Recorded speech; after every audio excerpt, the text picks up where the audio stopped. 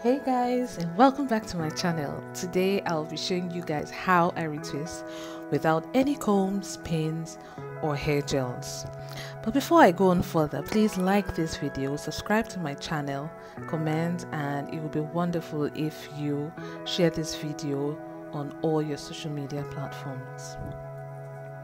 Like I said earlier in this video, I will be using no combs, no pins, and no gels or wax will be in sight. First off, I sprayed my hair to hydrate it further because I had just washed my hair, but I didn't start to do this immediately, so it had dried a bit, so I decided to spray it water to hydrate it more, and then I generously applied oil on my scalp and the locks eventually. I'm using a mix of almond and castor oil.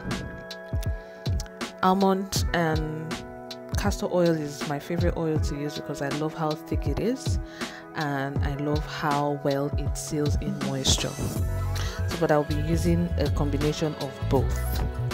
I usually interlock my hair, but once in a while I retwist in between, so that I could achieve some kind of aesthetics once in a while, because once I don't retwist for a while, there are times when I need that neatness.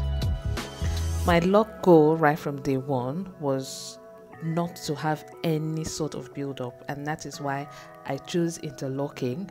And even when I decided to start retwisting in between, by the time I found out that I could actually achieve the same goal by just using oil and water without the build-ups, I went for it. So I'm just going to hold my hair in place so that I can go in one after the other to retwist.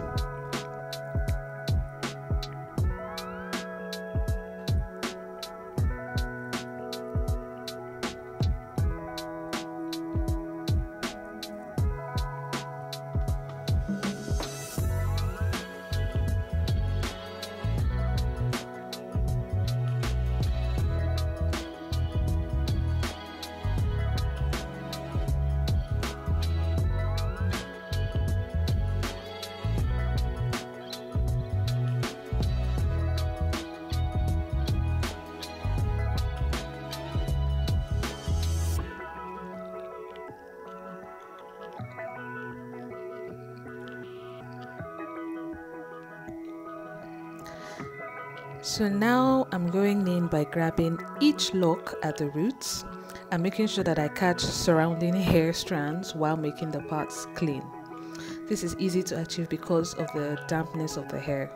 So the fact that it's damp makes it softer and easy to grab and then easy to twist. That's what the gel would supposedly do, but the oils are doing the same thing. And if you notice, I am after twisting at the roots, I just palm roll just once, and then I form like a loop at the root area just to keep it in place. One thing I didn't mention at the beginning of this video is that I'm going to be using a band to hold them in place so that they don't unravel. I saw this method on Instagram. I can't remember the lady who did this, and I saw it as a very genius idea.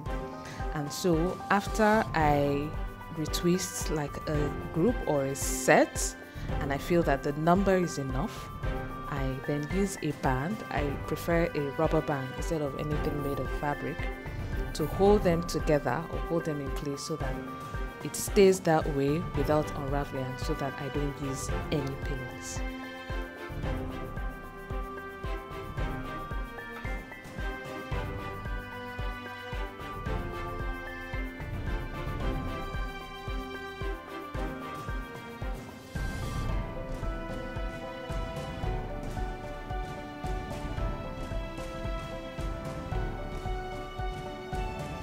So yes, this is basically it. It's been the best idea ever and I don't need to use any pins. The advantage of this style or this method is that after I am done retwisting my hair, I could actually go out like this. If my hair was really long, I wouldn't need to have more than one band. but my hair is not that long, so I had to like create this like a pony, 3 ponies. So depending on how long your hair is, it could be 1 pony, 1, 2, you know, whatever, but whatever is enough for your hair. And once you're done, if you actually have somewhere to go, you don't have to, you know, the whole pin thing makes it difficult to be functional outside of your home. You could just stand up and dress up and go wherever you want. It's really a genius idea. I can't emphasize how much I love this method. I said earlier that I usually interlock my hair, but somehow, yeah, my hair texture and all of it. So I had to change my posture and actually my position because somehow I wasn't comfortable the way I was before. So yes, this is basically it. I don't want to talk too much. Remember to subscribe to my channel if you like what you see. And yes, so please, if you want to see how this looks in the end, please watch till the end.